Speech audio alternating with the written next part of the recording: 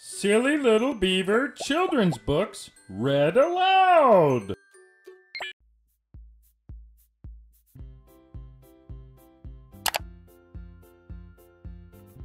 Anybody can play, from Sesame Street.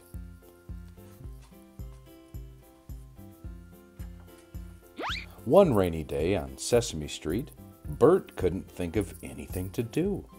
He had already counted his paper clips and bottle caps and read his favorite pigeon book again.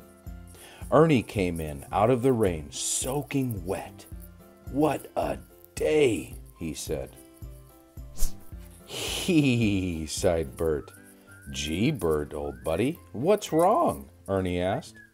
"I just wish it weren't raining so I could go outside," said Bert.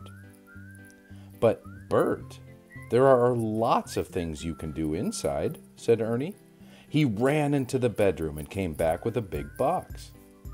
"Here's your bowling ball, Bert," he said. "You can count the holes in it." "Thanks, but no thanks," said Bert. "Then, what about wearing this funny mask?" asked Ernie. "What's so funny about that?" said Bert glumly. "I know what you can do, Bert. You can think about things like penguins or tubas or elevators." "But that's what I've been doing, Ernie. And it's boring," Bert sighed again and sat down by the window. "I don't have anything to do but twiddle my thumbs." "What's wrong with that, Bert?" asked Ernie. He put his thumbs in the air and waggled his fingers. "And there are only nifty things you can do with your hands." "I can't think of a thing," said Bert, putting his hands in his pockets. "Then watch this," said Ernie, clapping his hands over his head. Bert clapped his hands 3 times and stopped. "Forget it," he said. "Or this." He rubbed his head with one hand and patted his stomach with the other. Bert just kept his hands in his pockets. "There are games we can play with other parts of the body, Bert. Let's try arms," Ernie said cheerfully. First, he made big circles with his arms. "We can swim, Bert," he said as he swam around the room. "I don't know how to swim," said Bert. "Or this." He clasped his hands over his head like a champion. "That's no fun," said Bert. "I wish I could go outside." "It's still raining, Bert," said Ernie. "So let's do legs." Ernie hopped and skipped. Then he walked like a pigeon. Bert just watched. "Hey, Bert," Ernie said, "let's march." Bert looked down at his legs. Slowly, little by little, he started to march with Ernie. First, he marched with very tiny steps. Then, he lifted his knees higher and higher.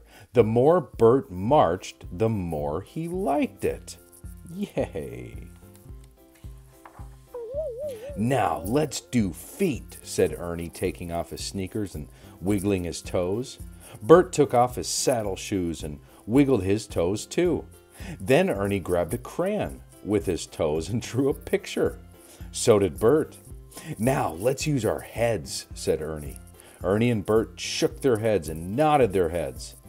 Ernie looked up, up, up. Bert looked down, down, down. They rolled their head in circles. Then they stopped to think. "What are you thinking about, Bert?" asked Ernie. "I'm thinking about what to do next," said Bert. "Let's do shoulders." Bert lifted up his shoulders until they almost touched his ears. Ernie put his shoulders down. Bert put his shoulders back. Ernie put his shoulders forward. "That's keen," Bert said, and he began to walk around the room, moving his shoulders backward and forward. It's like marching with your shoulders. "Hey, Bert," said Ernie, "it's time for ribs." Put your hands on your sides and feel your ribs. Go in and out when you breathe. "You're right," Bert cried. "That's more fun than a flock of pigeons. What else can I do with my ribs?" "You can count them," said Ernie. So Bert counted his ribs. "What else, Ernie? What else are ribs for?" he asked. "Well, Bert, old buddy," Ernie said, "ribs can be tick tickled, and he tickled Bert's ribs until Bert couldn't help laughing. What next? Gasped Bert. We can do backs, Ernie said. What in the world can I do with my back, Ernie? Bert asked. I don't know, Bert. I'll rest while you give it a try. So Bert bent his back, and then he touched his toes. He leaned to one side and then to the other. Then he started to twist from side to side. Come on, Ernie, he said. Don't just sit there. Let's do the twist. Hot dog, let's do the whole body now, Ernie, said Bert. Look, I can be a bird, or an elephant, or a frog, or a snake. This is really fun, Ernie. But Ernie was too tired to play anymore. Bert began leaping around the room, dancing and turning somersaults. Ernie looked out the window. Hey, Bert, he said. Guess what? It stopped raining. Now we can go outside. Not now, Ernie, said Bert. I still have to do my wrists. Ernie went outside and sat on the stoop in the sun. I know something else that my body can do, he said. It's called resting. And he fell fast asleep. The end.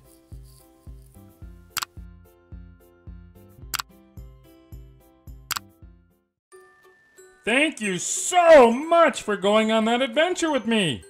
Please be sure to comment with your thoughts and subscribe to the channel.